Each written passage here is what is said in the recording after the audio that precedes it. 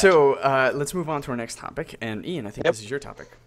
Okay, cool. So I want to know here some little stories about all of us here. Basically, what is the most epic time you lost your temper? It could be for a good thing, a bad thing. What is like one of your most memorable times? I guess I could go first here, so you guys can kind of think. Yeah. I worked at the beach. I know I've told a few stories about working at the beach, but this is probably one of my most epic times. And I worked at a resort that I actually worked for a guy that rented out the land. So technically, our jet ski company was its own entity. It wasn't, a part of the resort or anything. So this guy, I don't want to sit there and say names because it's a very big place and kind of well respected and whatnot.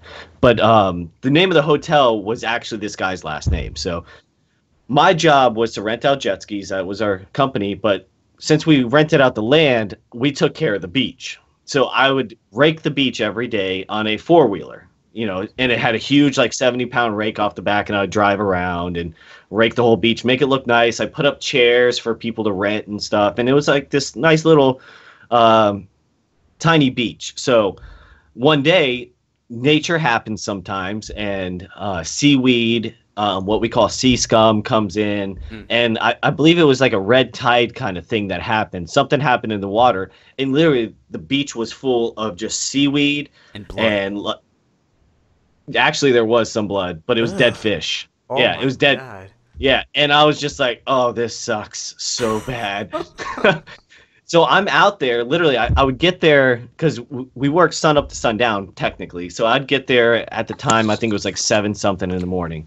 So from 7 to like 11 in the morning, I'm out there covered in this shit, trying to rake it all up, make the beach look nice. But you think about it, it's all in the water. So every time the wave comes in, more shit comes in. So I'm literally shuffling it underneath. Battle. Oh, yeah, it was terrible. And it was a huge deck where, like, bands would play. And, like, this place was, like, a big party place in Clearwater Beach. So I was sitting out there for hours working on this. And he comes down with his son and daughter, who were managers at the resort. And he was known for screaming and yelling at people and making them feel like this. Yeah. And he would make servers. I mean, these are, like, good-looking women that are, like, boss of the year, for sure. Yeah.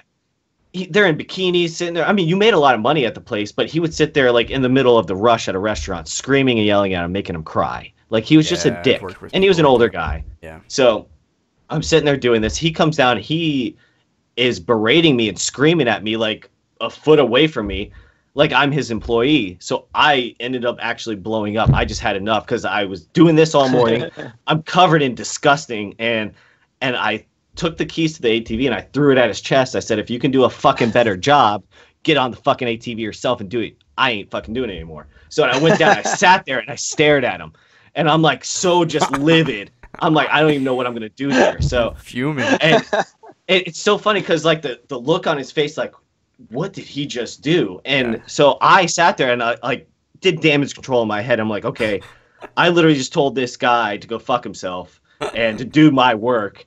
What do I do? So I called up my boss instantly. I said, hey, this is just what happened.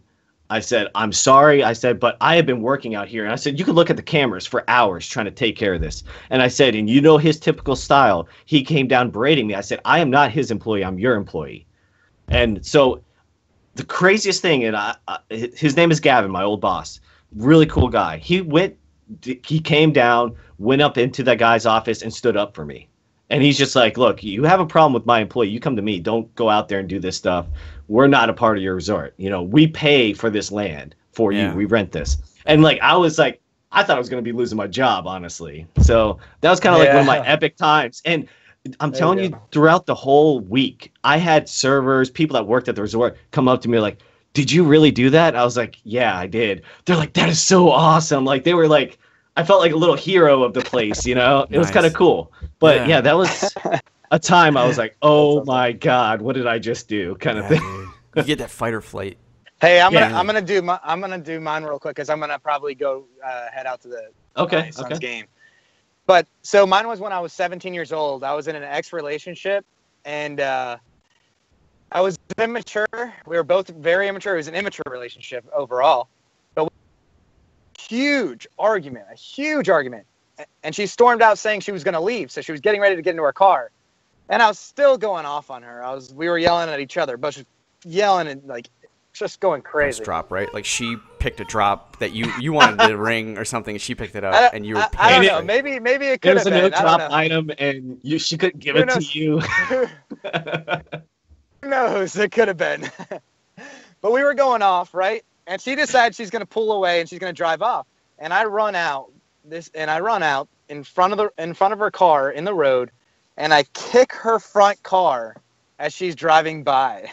Front car. I get the front of her car. I kick it, and I get thrown back, and she stops the car. She gets out. She's like, "What are you doing? You're crazy." And I'm all like hyped up on adrenaline. I just kicked the car. I got thrown back. I'm still okay. I grab her keys and I chuck them under the roof. I was like, "You're not going anywhere. Fuck you." But that was crazy. That was one of the times I lost my temper. But I was 16 years old. Actually 17 years old. Now, so was I was this still a little bit. her house? I was still. It was at my house. Okay, good. At my house. Yeah. If my daughter was outside and her boyfriend did that, I'd be beating the shit out of that kid.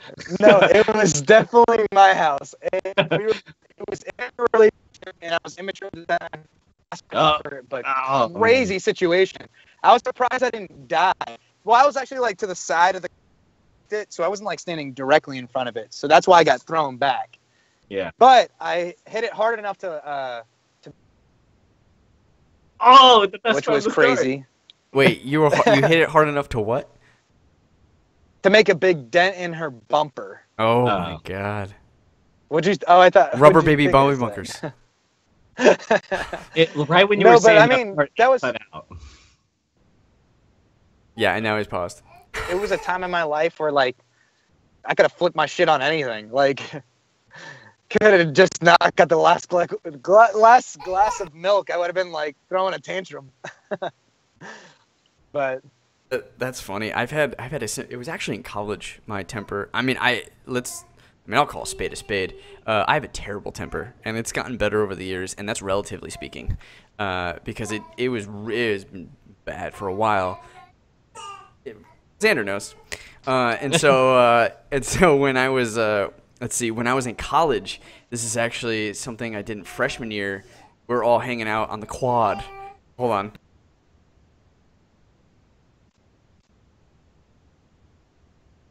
You want to join in? He wants to tell his story about when he lost his temper, but I was like, well, okay, Dad's telling his story. So anyway, I'm about to lose my temper right now. I'm just kidding. He's mocking you. He's like, la, la, la. Yeah. So we were in the quad, and it was like Alan, me, but Rob was there, I'm pretty sure, and our friend Jay, and like I think Matt's been on here for people who know him. And we're all chilling out, and I think Jay wanted me to do something. He kept poking me. I was like, dude, no. And I was in a bad mood anyway, and I kept telling him, I was like, leave me alone. I'm like, I'm serious. If you don't leave me, like, you get 3 chances. After the third chance, like, after the third warning, I'm gonna pop off. And he kept doing it. I was like, you got one more chance, man. I swear to God. And he popped, and he hit me, or like poked me or something.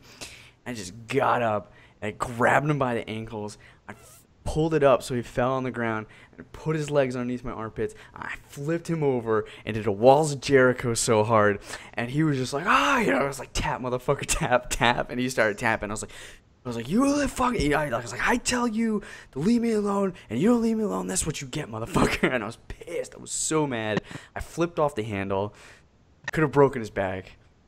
And then I remember like an hour later, I apologized, and I felt bad, but yeah, I flipped off the handle. I got really, really pissed off. I mean, there's a time, I have stories all over the place of me just getting pissed off at video games and like hitting my TV and throwing my controller, and like really just did not know how to handle that kind of level of being upset. Like I didn't know how else to like express that disappointment and anger without like hitting something, getting that energy out that would just like boil up within me. Like I didn't know how to take a deep breath and just relax.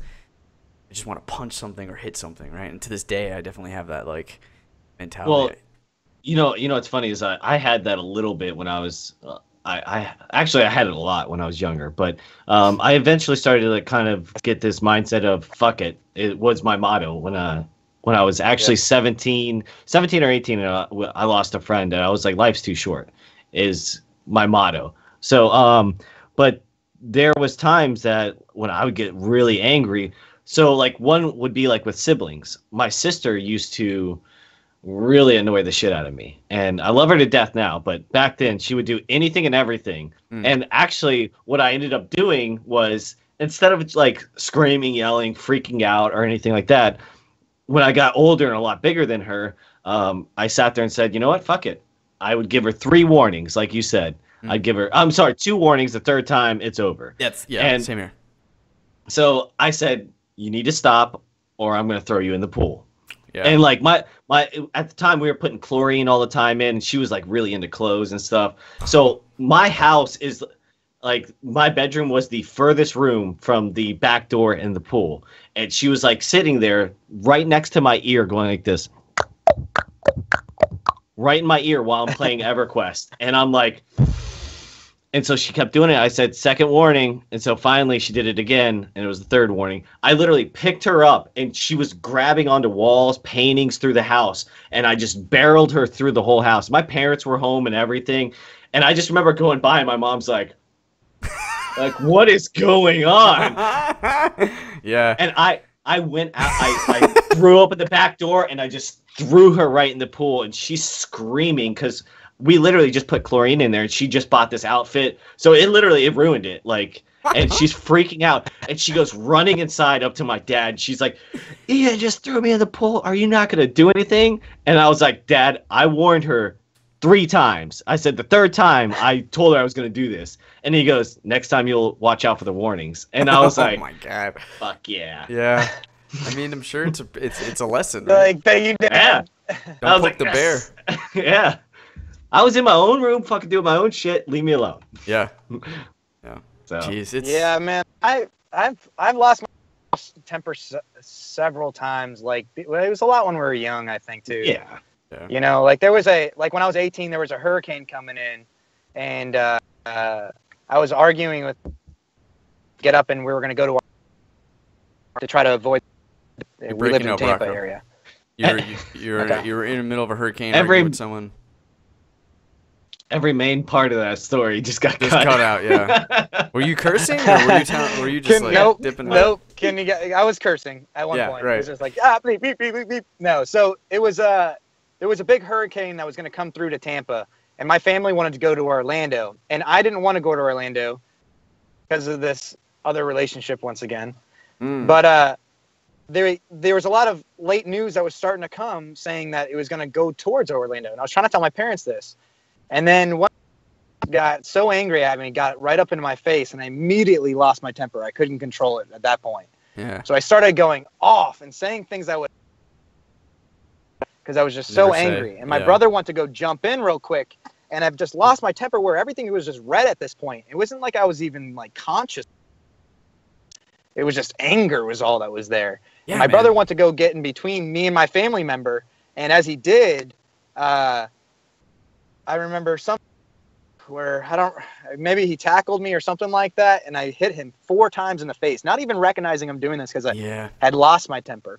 Immediately get up and start running out of the house. And my mom comes out, who I don't have any problem with, and she's like, Rocco, where are you going? What are you doing? I'm like, fuck you, everybody. You're just mad, man. I have no reason to say this to my mom at all. Yeah. To death, and she's it's wrong in that situation, but it's just that anger, you know. Yeah. And then my brother and I start running. I'm just like, I'm gonna run. I'm gonna run to this other person's house that I feel like I want to go to. I don't feel like I want to go with the choice my parents are making, and I'm 18 years old. I feel like I should have the right to make my own decision. Yada yada. And my brother chases me down, and then I stop because I'm like, it's just my bro. Let me just talk with him. He's like, hey man. He's like, hey, and I see his face, and it's like puffy, and he's bleeding in a little area too, like right around his lip. I'm like, dude, what happened to you? Did somebody hit you? And he's like, you hit me, you asshole. I was like, wait, what? It's like I didn't even recognize nor even know that what was going on. Not even know that I hit my own brother. was just like that rage just filled you, and it was just like somebody or something else just took over and possessed you, and in that moment you took a back seat. Yeah. You know, and it was like, it's interesting as a father, just, you know, how do you, like, as a parent, how do you, like, I've been thinking about that, like, what happens when my son does something like that, or those, like, is it so genetic? Right now I'm doing things like, I'm doing things right now where I see my son, he starts to lose his temper. Or emotional, it's just like, not even temper, okay? It's let's just call it not having emotional control. Yeah. Okay? Emotional intelligence. Emotional intelligence. Yeah. So when I notice that he's going to have an outbreak or an upset moment or an angry moment or anything, lack of emotional intelligence moments, it's almost like a demonic, yeah. Like, you know, like when, okay.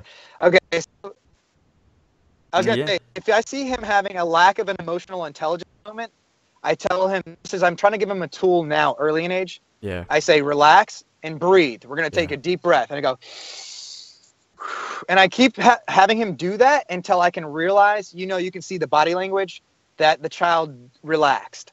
You can tell he's like, still kind of got that light breath going, where he's still, you know, not quite there yet.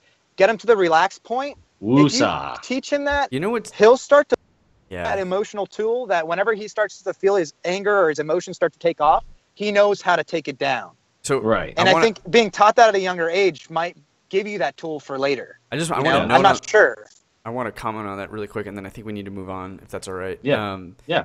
That is such a great parenting skill, Rocco, and you should be really proud of it. Like, when I grew up, I felt like when I had those reactions, I was made to feel guilty, and the tactic was, oh, what are you, baby? Come on, get over it. And I'm seeing a lot of that now, too, where a lot of people are like, just get over it, Oh, just move on, just go. And invalidates your feelings. It doesn't do anything to help you cope with those feelings. It makes you feel guilty about having those feelings. And I think there's a lot to be said about this example of when a child is feeling that way, and teaching them how to deal with this, and being like, look, just, you know, breathe a little bit, like, get through it, you can do this. It's such a different direction. It's such a positive one that, like, kudos to you, Rocco, for taking that and not being like, it was nothing, whatever, just come on. And because I think it really does, it helps. I wish, as funny as it may seem, I wish a lot of people would take that approach as adults to adult interaction, because it goes a long way. I hear you on that, and that was part of the whole thing. Is like, when you lose your temper, it happens. It's gonna happen, no matter who you are, what you are. Yeah. You're gonna lose it at some point, and learning and growing from it. Be it, like I said, kind of in my mind, a good time I flew off the handle. Granted, there's times that I flew off the handle that were not good times, like screaming and yelling at my brother because my biggest pet peeve is being interrupted. You know, and he did it to me constantly one night, and I just flew off the handle, where my friend thought my brother and I were about to get into a fist fight. And I was honestly that close. And later on, I like stormed out, left, and it was bad. And my brother, you know, he's my older brother, and he had to call me up. He's like, dude, what is your deal? Thank you. And I was like, look, and I explained it to him. I said, I fucked up. I'm sorry. I said, but you've been doing this to me all night, and I was getting excited, and I hated it. So, but yeah, as long as you can cope with it and learn from it, it gets better, and you'll be good to go. Absolutely. Cool. So, who's our next topic?